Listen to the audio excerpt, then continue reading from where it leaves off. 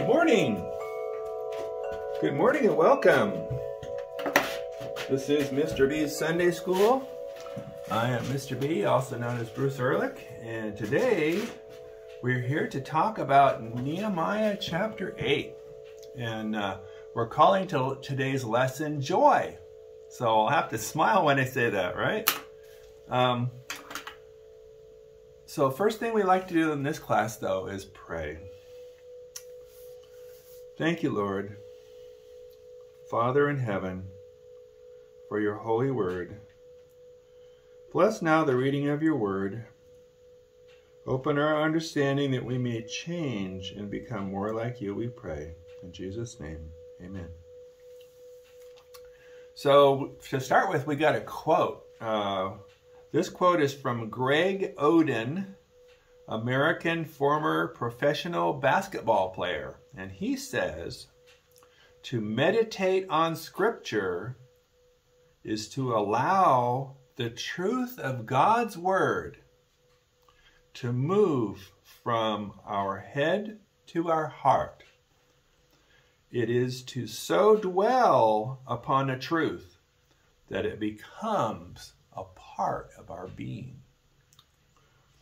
Now, got a little bit of a reading for you, and this particular reading is from Nelson's, there we go, New Illustrated Bible Dictionary, and we're reading about Ezra, who's going to be in our story today. A scribe and a priest who led the returned captives in Jerusalem to make a new commitment to God's law. A descendant of Aaron through Eleazar, Ezra was trained in the knowledge of the law while living in captivity in Babylon with other citizens of the nation of Judah. Ezra gained favor during the reign of Artaxerxes, king of Persia. This king commissioned him to return to Jerusalem about 458 BC to bring order among the people of the new community. Artaxerxes even gave Ezra a royal letter granting him civil as well as religious authority, along with the finances to furnish the temple, which had been rebuilt and returned by the returned captives. Ezra was a skilled scribe and teacher with extensive training in the books of the law: Genesis, Exodus, Leviticus, Numbers, and Deuteronomy. Ezra led his countrymen to give attention to the reading of the law. Several priests helped Ezra read the law, translating and interpreting it for the people's clear understanding in their new language, which is Aramaic. This reading process went on for 7 days as the people focused on God's commands. During this period, they also celebrated one of their great religious festivals, the Feast of Tabernacles, also known as the Feast of Booths. We'll see a couple other names here in a minute. To commemorate so that their sustenance by God in the wilderness. They were sustained by God in the wilderness following their miraculous escape from Egyptian bondage. The result of this week of concentration on their heritage was a religious revival. The people confessed their sins and renewed their covenant with God. All right. We'll see how that works out here in just a minute. Our first reading is from the New Living Translation, and we're in Nehemiah chapter 8, and we're going to read verses 1 through 3. All the people assembled with a unified purpose at the square just inside the water gate. They asked Ezra the scribe to bring out the book of the law of Moses, which the Lord had given for Israel to obey. So on October 8th, Ezra the priest, it says here October 8th, was the 7th month of the Hebrew ancient lunar calendar. This day was October 8th, 445 BC. Okay, there you have it. Ezra the priest brought the book of the law before the assembly, which included the men and women and all the children old enough to understand. He faced the square just inside the water gate from early morning until noon and read aloud to everyone who could understand. All the people listened closely to the book of the law. All right. Okay, we've got a reading from the Amplified Study Bible. And we're going to do a little reading from Deuteronomy. We had so much fun last week. We're going to read from Deuteronomy again this week. This time we're in Deuteronomy 31, verses 11 through 13. And it says, "When all Israel comes to appear before the Lord your God in the place which he chooses, you shall read this law before all the people of Israel, so that they may hear.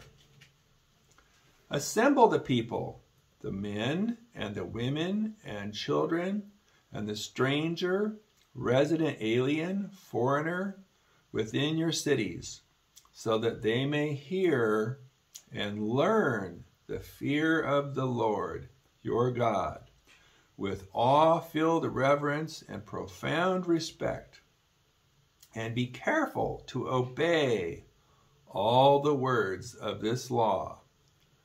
Their children who have not known the law will hear and learn to fear and worship the Lord your God, as long as you live in the land which you are crossing the Jordan to possess." Okay, we got a little note here for you. It says, because the Israelites had no books or Bibles, they had to come together to listen to God's word as read by a priest from a scroll. The laws were to be read to the whole assembly, including women and children. No doubt, memorization was important as a way of impressing the laws on the minds and hearts of the people, but it was not the end. The expected end result of hearing was obedience. Obedience to the Word of God is the only way that the child of God can please God in the new life. Okay.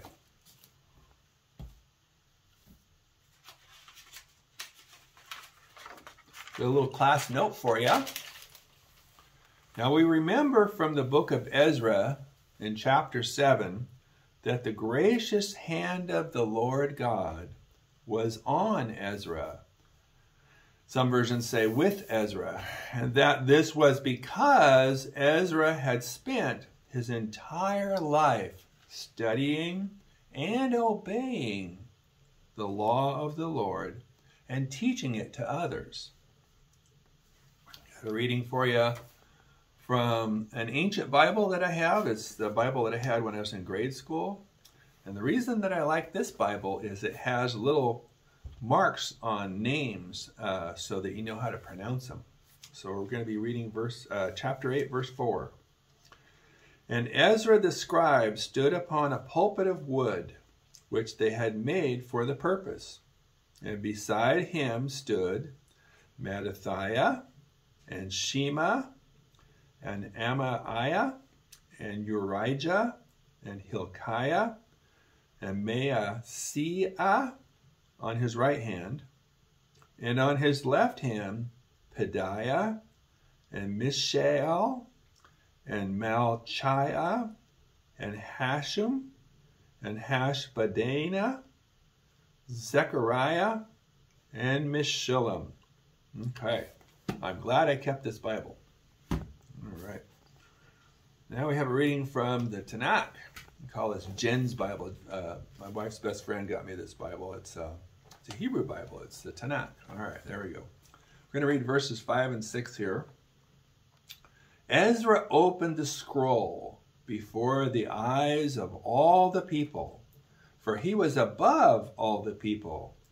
And when he opened it, all the people stood silent.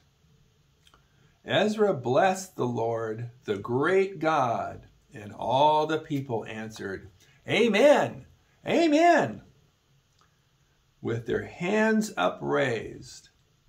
Then they bowed and prostrated themselves before the Lord, faces to the ground.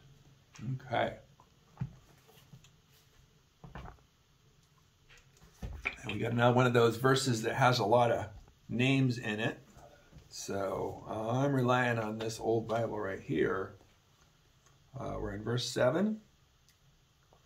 It says, Then Jeshua, Bani, Sherebiah, Jamin, Akab, Shabbethai, Hodijah, Maaseiah, Kelita, Azariah, Jozabad, Hanan, Pelaiah, and the Levites caused the people to understand the law, and the people stood in their place.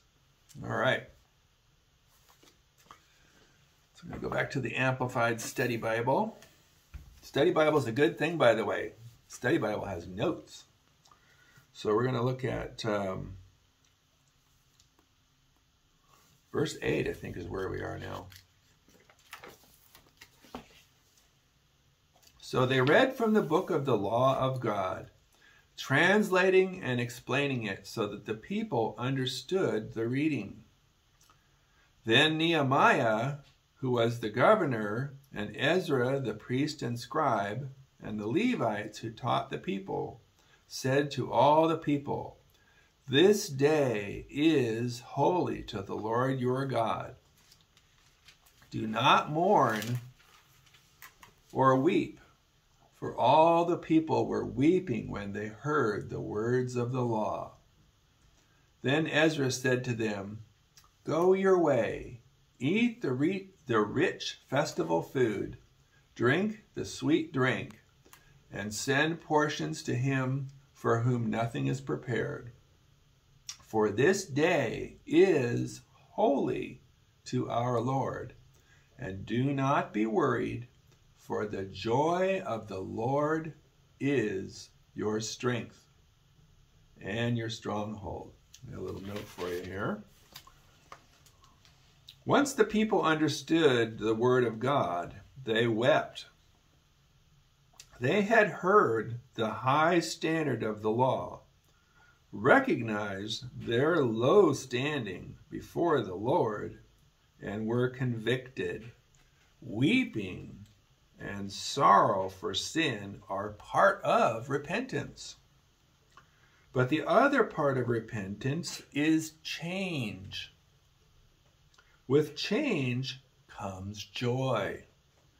The joy of the Lord is the joy that springs up in our hearts because of our relationship to the Lord.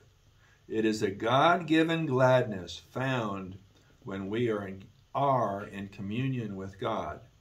When our goal is to know more about the Lord, the byproduct is His joy. Okay.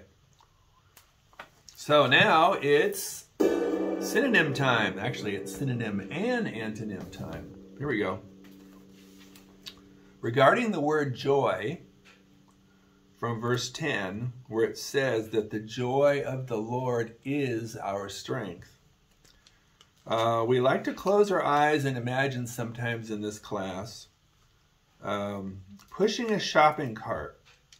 And on one side of the aisle, you have shelves with synonyms.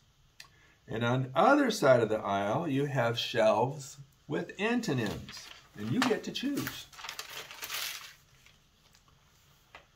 Now, the word of the day is joy. So antonyms for joy include, and you get to choose, would you like these? Depression, melancholy, sadness, sorrow, unhappiness, and discouragement. Or you could choose what's on the shelves on the right side of the aisle. These are synonyms of joy, which include gladness, comfort, cheer, satisfaction, felicity, and mirth. Remember, you are the one who's shopping, so you get to choose.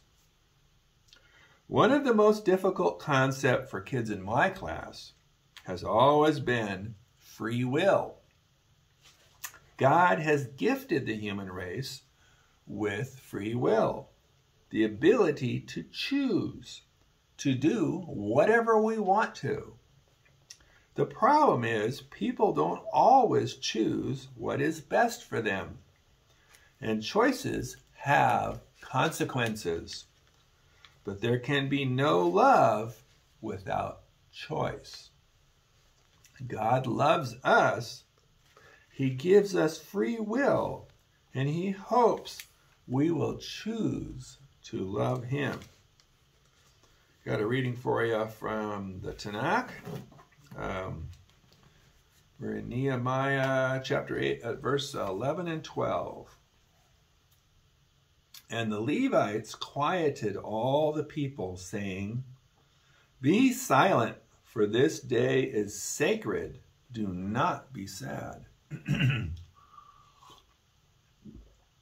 So all the people went to eat and to drink and to send portions to the needy and to engage in great rejoicing, for they had understood the matters of which the Levites and the priest had informed them. Okay.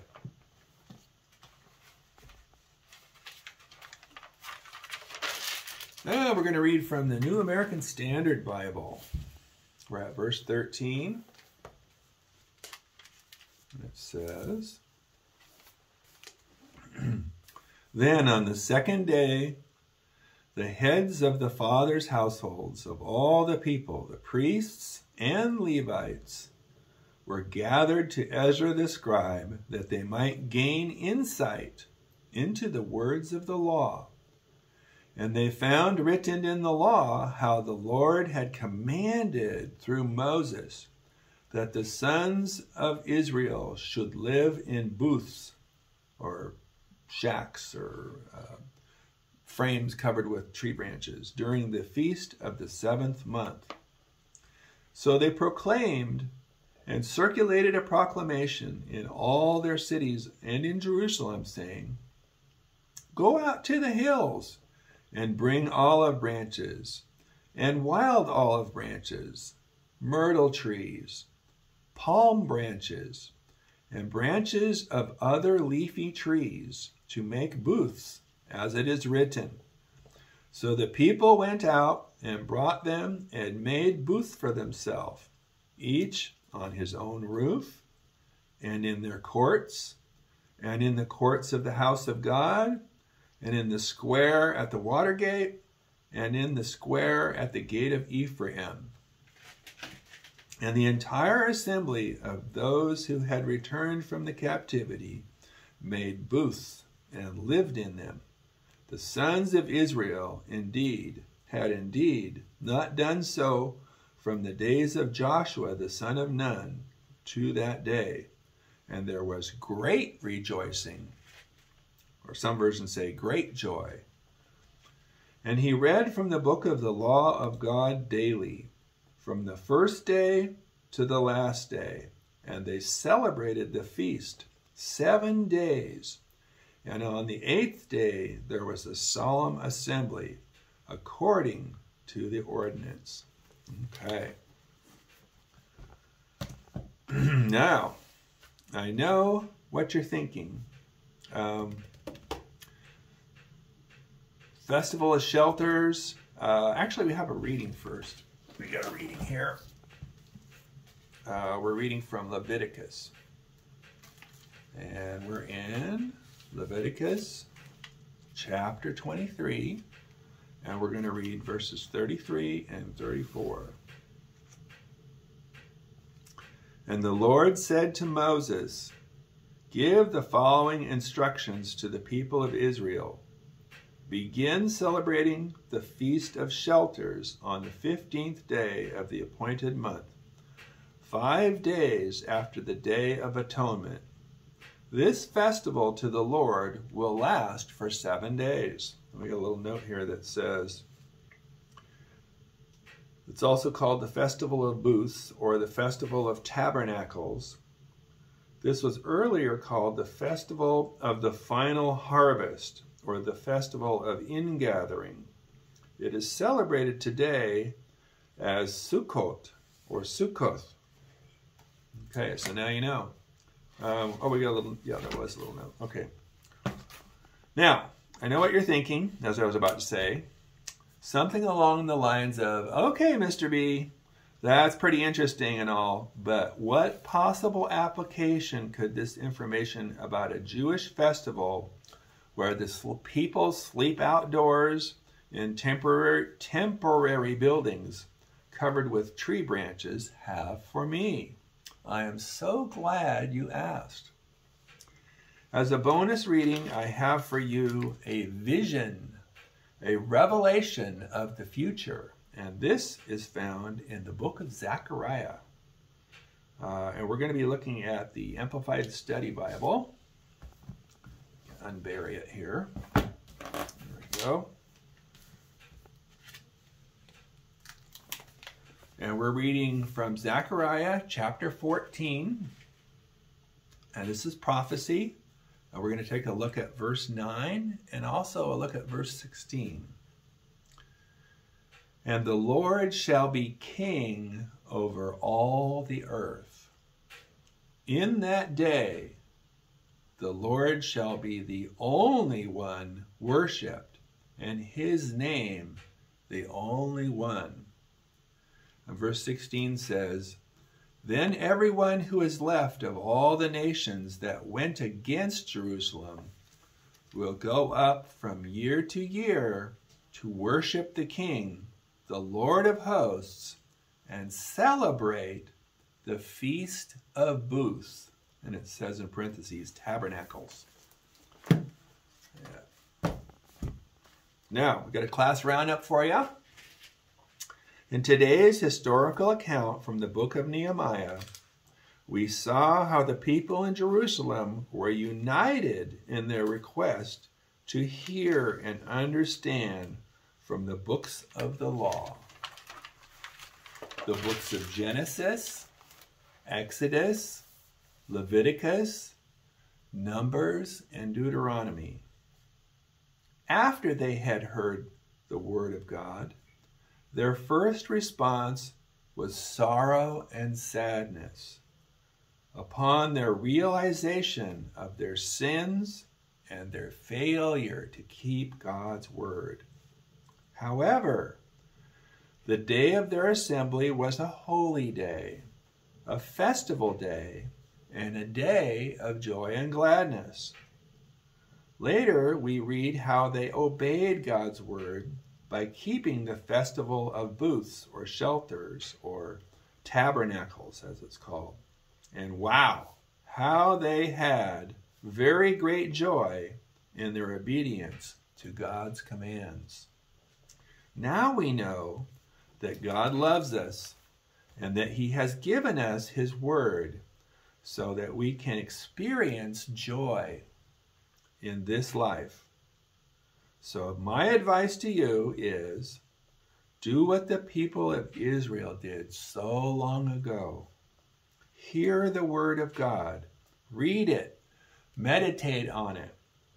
Think about it. Memorize it if you want to. But then, take one more step. Obey it. So that you too will have joy. Very great joy. Thank you, Lord. Father, God in heaven, for your holy word. Help us to meditate on your word and obey it. We love you, Lord, and we ask for your very great joy. In Jesus' name, amen. All right. Have a great week.